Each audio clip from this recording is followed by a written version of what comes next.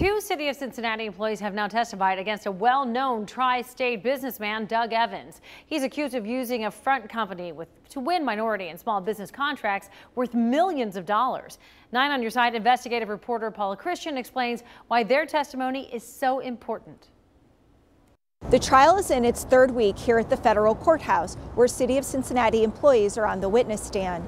Two city employees testified that they saw red flags and got complaints about Evans Landscaping on demolition jobs that were supposed to be controlled by Ergon. Prosecutors say Doug Evans set up a separate company, Ergon, in order to win city and state contracts meant for minority and small businesses. Because cameras aren't allowed in federal court, my colleague Kevin Necessary drew illustrations. The testimony of city employees is key to this case. Complaints led the city to conduct several audits before meeting with Ergon owner Corey Jordan. But Ergon went on to win 140 jobs to demolish buildings, contracts worth more than $2 million.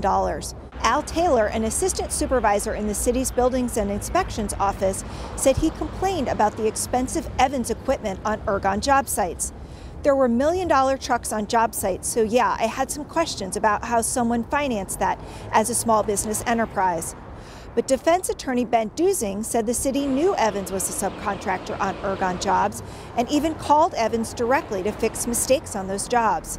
Federal prosecutors say the relationship between Ergon and Evans Landscaping was illegal, but the defense team may raise the question to jurors: if it was illegal, then why did the city of Cincinnati do nothing to stop it?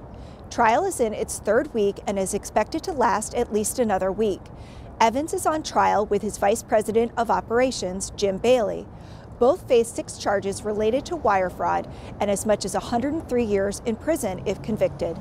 Paula Christian, 9 on Your Side.